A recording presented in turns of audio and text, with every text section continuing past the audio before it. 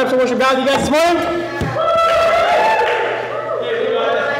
It's great to have the Honolulu boys join us today. Afalabi, Darius, Austin. You guys are always welcome to come join us anytime. But Thanksgiving was great, huh? It's so great to just eat food, honestly. Eat food and spend time with you guys. One of my favorite things to do. And Thanksgiving, when it comes to Thanksgiving, you have choices on choices on choices. Just like every food occasion that we have with the family. But it was good that Robbie brought those like little separation trays for the people that like don't like their food to touch, but you want so much of it all on there at once. I like the fusion. I just like a little bit of this and that in one bite, and just try and just dabble a little bit. It's an art eating, you know. But when it comes to decisions, there's so many decisions in life to make, and today I'm going to preach on making a godly decision. That's my title today, Making a Godly Decision. Let's pray to God before we jump into it. Thank God for this day. Thank you so much for the holiday seasons upon us. So thankful to know that you have lived and died for us, and that we can live this life to the full. And knowing that your birthday is coming up, God, we're excited for that, and we're excited to be family and spend time with each other, because that's what it's all about. We love you. We thank you. In Jesus' name we pray. Amen.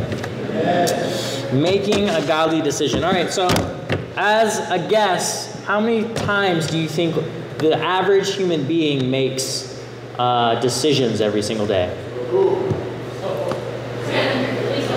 10, 100, 1,000, 100. Let's try more. 832. Try 33,000 to 35,000 each day. Kids only do about 3,000 decisions a day, and so that's why they probably complain about not all the options that they get. They don't get to decide as much, right? It's nice to be a kid. The parents kind of just decide everything for you, right? But as humans, as adults, we have some decisions to make, and just recently, I've been going through this with the shepherds. This might ring a bell a little bit. And this has really helped me to look inward at myself and my pitfalls in my relationship with God, as well as in my marriage. So this is a book for the singles, so you guys know. It's a book for engaged couples. But you're going to see this pretty soon here, Katie and Alira.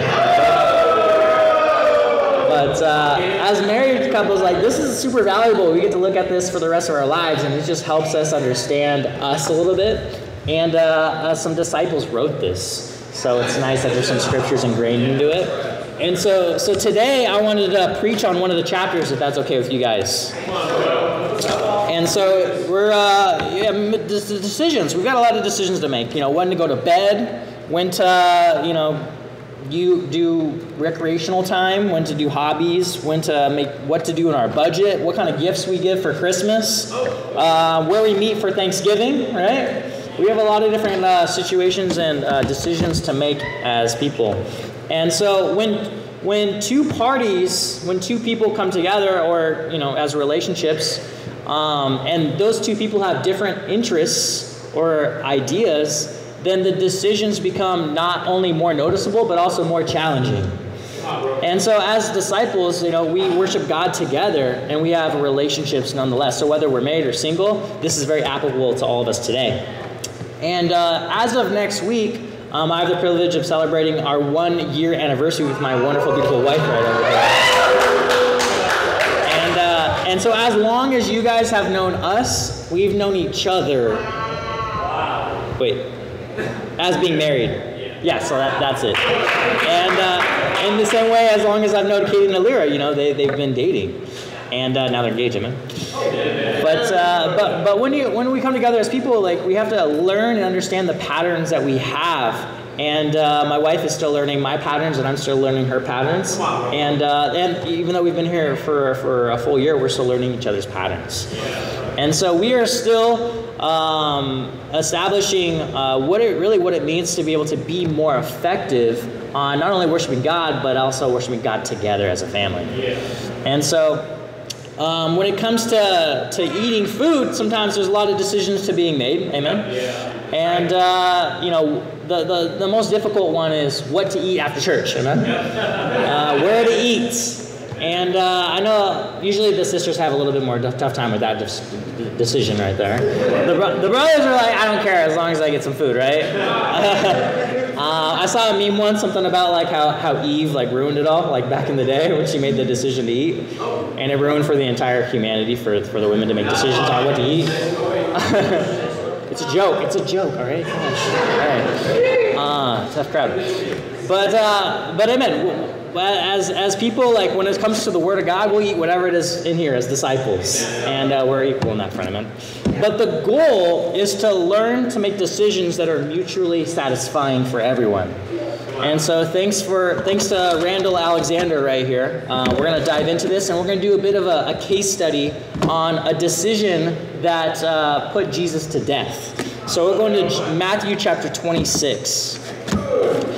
And before the decision to put him to death, Judas played a pivotal role on arresting Jesus. And so we're going to, as a case study, as a good detective does, he starts at one of the more recent clues and he works backwards. So we're going to read Matthew 26, verse 14. The Bible says, "Then one of the 12, the one called Judas Iscariot, went to the chief priest and asked, 'What are you willing to give me if I hand him over to you?' So they counted out for him 30 silver coins. From then on, Judas watched for an opportunity to hand him over." So Judas had made a decision to be able to betray Jesus at this point of time. And so Satan can really get into our hearts to betray Jesus in our own lives. In the same way, Satan can rule any government of people if he gets into people's lives. And so people can be bought. Why? Because they can be bought at a price. Unless, of course, we're sold out for Jesus right there. And so we got to ask ourselves, what is our breaking point for sin in our lives? It could be different for every different circumstance. If someone offers you $1 million, would you steal? If someone offers you $100 million, would you steal? What if one of your family members is in jeopardy for their life? Would you be willing to steal to help that family member? So these are some tough decisions that we all have to make. And what makes it add to the pot of a decision is when we add bitterness within our hearts. And so Judas at this time, he had a bitter heart, and he was willing to sell out Jesus for as little as 30 silver coins, which is the price of a cheap slave. But what made Judas be this way? Well, we saw through the whole Gospels really an account of many different things he did. But we'll look at the more recent account, just a couple scriptures before this in verse 6. It says, "While Jesus was in Bethany in the home of a man known as Simon the leper, a woman came to him with an alabaster jar of very expensive perfume, which she poured on his head as he was reclining at the table. When the disciples saw this, they were indignant. 'Why this waste?' they asked. 'This perfume could have been sold at a high price, and the money given to the poor.' Aware of this, Jesus said to them, 'Why are you bothering this woman? She has done a beautiful thing to me.'" And so Satan has a way of conspiring through one's selfish motives. I really appreciate Sammy sharing and being open, just being like, deep down sometimes I have a selfishness, and I could totally agree to that on many different fronts. And so Satan is working through Judas in a way that he can work through each one of us through our own motives. And we see here that the disciples were indignant. What's cool is that every account in the gospel has this story, and it shows that it wasn't just the disciples, it wasn't just Judas, but it was also the Pharisees and the elite that were all indignant about something that wasn't even sin. It was actually a debatable matter. And so how did Jesus respond? He looked at them and he discipled them right on the spot, right? And we know that in the book of John, in this account, it says that Judas didn't even care about helping the poor, but rather he did it for himself. And so Judas, who was self-focused at this time, became more embittered because why? Because he was corrected. He was discipled on the spot. And what did that lead to? His next move to betraying Jesus, probably his best friend. And so I've had moments of this where I've been corrected in my life. And have you ever been corrected on your motives before? It's like, it's deep waters right there, right? And, I like to think that, like, I'm a good person, but deep down I know that I'm not because I'm human. And so when it comes to the motives, I could be quick to being defensive and to defend really my motives. But really, that's just the wickedness trying to remain in the flesh right there. And so Satan also has a way of conspiring through the hearts of the religious. So let's read verse 3. We'll back up just a little bit more. Matthew 26, verse 3. Then the chief priests and the elders of the people assembled in the palace of the high priest, whose names was Caiaphas. And they plotted to arrest Jesus in some sly way and killed him. But not during the feast, they said, or there may be a riot among the people. So we see here that they're conspiring, and we can look at this and we know how it ends, and we can think, wow, like, men have a way to scheme and a way to defy God, the living God. But we have to remember that God is allowing all of this to happen for a reason. And so we also have to note that the man who plotted the arrest of Jesus here is Caiaphas, which is the chief priest. And we're going to see how that plays in a role later on. But for too many of us, interacting with our family, especially during holidays, friends, and even characters in the Bible, it's taught us how not to make godly decisions in our lives. And so too often, decision-making sessions involve manipulation, intimidation, selfishness, arrogance, shouting, crying, fake tears, and total emotional shutdown. And good decision-making, however, discussions leave us feeling valued and respected. And here's the thing, even when we didn't get what we wanted, we can feel good about the decision because we know that we voluntarily sacrificed something that we want for a win-win situation. But bad decision-making will leave us feeling anxious, insecure, guilty, or even used. And so when we get what we want, but we might not feel good about it, that's the worst, right? When we win like an argument or a situation and we got what we want, but it just wasn't worth it at all. And so the first step in decision making is identify the decision. And that first is called the discovery phase. There's 3 phases. The discovery phase. So point number 1, discovery phase. So we got to ask ourselves, what is the decision that we need to make? And what does everybody want in the situation? And we must be clear and not have hidden agendas. And then we got to ask ourselves, why do we want these things? And it's helpful to explain rather than to assume. And we also have to ask ourselves, whatever situation is decided, how much does it matter to us? Because if it doesn't matter to us that much and someone else makes the decision, then we can get behind it more easily and it just doesn't really matter. And we can easily get behind the flow of things. But here's the thing, we can change situations that we decide now later on. And so there's a couple of pitfalls during the discovery phase. I'm going to share some of those pitfalls with all of us. And so some of those pitfalls are reacting negatively to others with body language. Right? So I'm pretty confident that Judas wasn't smiling and he wasn't walking around prideful and excited. The second one was asking for more than you want for additional bargaining power. And so the religious people, they didn't just want to try Jesus in court. They didn't want to just beat him up. They wanted to give him the ultimate death penalty on the cross. In the same way, Judas, he tried leveraging the poor of all people to get what he wanted. And so obviously he didn't care much before, but all of a sudden, now he cares. And then the third aspect is not sharing what we want for fear that it will be rejected. And so instead of Judas sharing in his heart the dark matters and like getting open with Jesus, instead he betrayed his best friend. He just left. And so maturity is found in getting resolved no matter what fear is necessary in order to get resolved in those matters with each other. And that can be difficult at times, but that's what's going to create a character that's going to keep us saved for the rest of our lives. And then number 4 is feeling that our companion's request cannot be refused. We could be afraid of sharing if we feel like we're going to be rejected.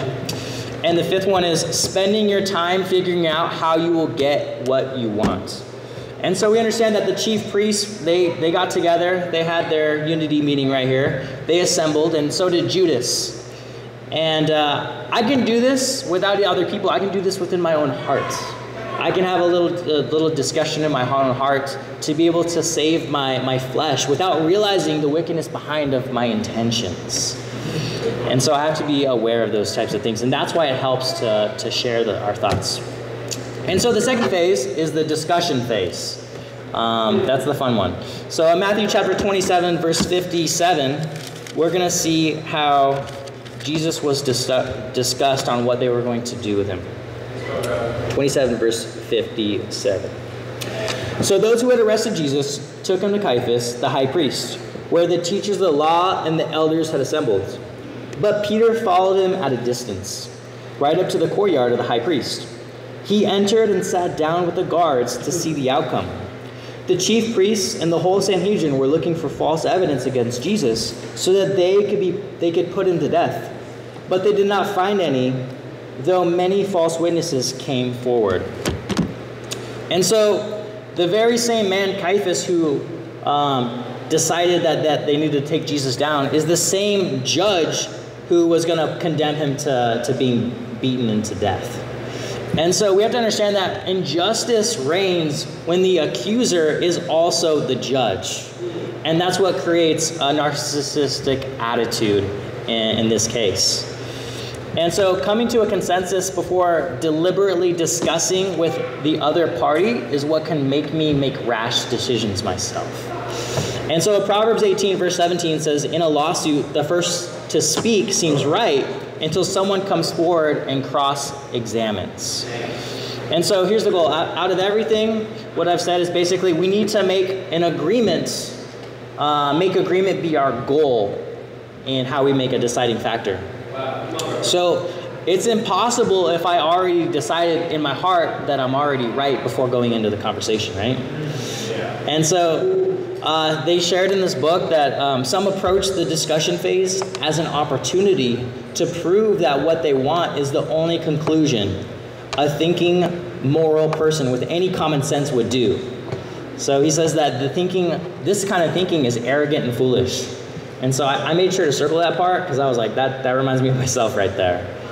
And so as a husband, I've done this. As a parent, I've done this. And even as a friend, as a disciple.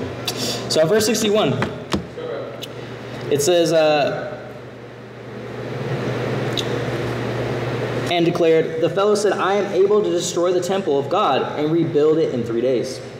Then the high priest stood up and said to Jesus, are you not going to answer? What is the testimony that these men are bringing against you? But Jesus remained silent. The high priest said to him, I charge you under oath by the living God. Tell us if you are the Christ, the Son of God. Yes, it is as you say, Jesus replied. But I say to all of you, in the future you will see the Son of Man sitting at the right hand of the Mighty One and coming on the clouds of heaven. Then the high priest tore his clothes and said, he has spoken blasphemy. Why do we need any more witnesses? Look, now you have heard the blasphemy. What do you think? He is worthy of death, they answered. Then they spit in his face and struck him with their fists. Others slapped him and said, prophesy to us, Christ, who hit you? And so we have to remember that opinions are different than morals and ethics and even logic. And so here their opinion was that Jesus was blasphemous because he equated himself equal to God. And so this made them really mad. And so they were filled with a lot of emotion, which led to the immediate physical abuse and judgment of Jesus. And so though we might not get physically abusive, we could be emotionally or isolation, just a bunch of different types of abuse that we can do with one another based off of our emotions. And so we see here that Caiaphas he only accepted 2 witnesses to come forward. So the law was you need a minimum of 2 witnesses to make a decision. And they weren't just any witnesses, they were false witnesses. And what's cool is in the kingdom of God, we get to have each other to get advice about anything, literally anything in our lives. And so I looked up this rule. There's a rule called the Rule of 7. And so according to the authors of the book, 5 Steps to Breakthrough Performance in Your Organization, it says that once you've got 7 people in a decision-making group, each additional reduces decisions effectiveness by 10%. So it's good to get advice, but if you get advice from more than 7 people, it starts to be a little bit less effective, which I thought that was pretty interesting. According to statistics anyways. So in Proverbs 15:22, it says plans succeed when you ask many advisors, right? And so the goal of Proverbs 15 is that when we pool our thinking, we can become more wiser. And we also must, however, be willing to be persuaded by the advice that we get. That's the hard part. So my application today is when we're in a situation, in a decision, imagine doing exactly what the other person has purposed and thinking about how to make it work. Not just what is wrong with it, which is hard for me, but fully consider their point of view, even if they do not consider your own. Right? So, man, even if they don't consider your own, like trying to make it work, and that's what it means to being agreeable. So, but in this case, we saw that there was an emotional decision made that we know that it worked out because God was in control of it all. But we can make some emotional buying decisions in our lives, can't we? I don't know if anybody did any Black Friday deals this year. A little bit. Some last minute Mary Monarch deals, maybe. Those are the big ones. I feel like those are the bigger ones than the Black Friday deals in Hawaii, right? But I saw this good idea. It said there's a 72-hour rule for non-essential purchases, where before you make the decision to buy, you just wait 72 hours.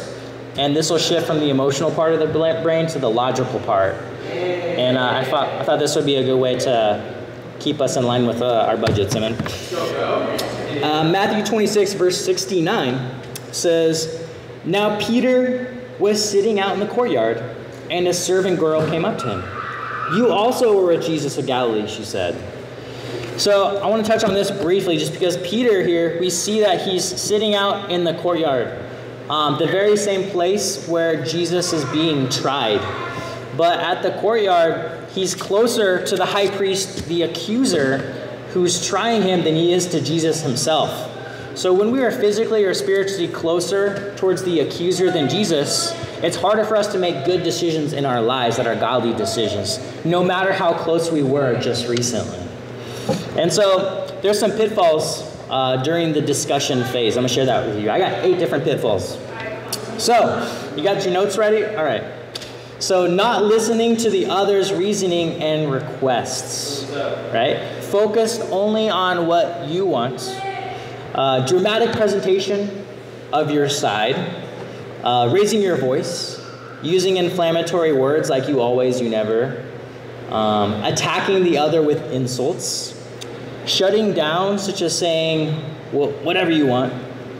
And then crying manipulative tears. So those are some pitfalls that we can run into while trying to come up with a discussion. And so the other day I had the opportunity of going to Mauna Kea with some of the brothers. And that was a lot of fun. It was an easy decision to want to go, because everybody wants to go. But the cost of what it takes to get there, you need 4-wheel drive to get to the top. And thanks to Quinn, Quinn drove us all the way to the summit right there. And you're putting your vehicle in a bit of a tough decision, you know. You don't want to just take every car that you have that can make it up there. And some of the Kona disciples were planning on meeting us up there at the visitor center, but they made a tough decision. Instead of joining us and witnessing God's glory at the very top of the hill, they decided not to come because one of the moms got baptized in Kona instead, right? And so though both decisions were good, they chose the more godly decision. And so for us, we made up for it. We said some prayers as well when we were up there. And there's nothing like praying to God when you're literally closest to God that you'll ever physically be. Amen? And so the pictures were amazing. There's like literally no life up there except for like a little beetle that somehow does its thing. Yeah, it's got, yeah, pretty cool. But yeah, guys, so I learned from this that like I don't have to wait around in the courtyard like Peter. I can make a decision to follow Jesus. No matter whether I hear true evidence or false evidence shared, I can act like Jesus now by being humbly and defenseless in my attitude when it comes to my relationships with people. And so we see that in Philippians chapter 2. One of my favorite scriptures about attitude. Philippians 2 verse 1. So this is a great practical that the book gave me and that I can remember while I feel like my blood can start to boil when I'm in an altercation. In Philippians chapter 2 verse 1 says, if you have any encouragement from being united with Christ, if any comfort from his love, if any fellowship with the Spirit, if any tenderness and compassion, then make my joy complete by being like-minded, having the same love, being one in spirit and one purpose. Do nothing out of selfish ambition or vain conceit, but in humility consider each other better than yourselves. Each of you should look not only to your own interests, but also to the interests of others.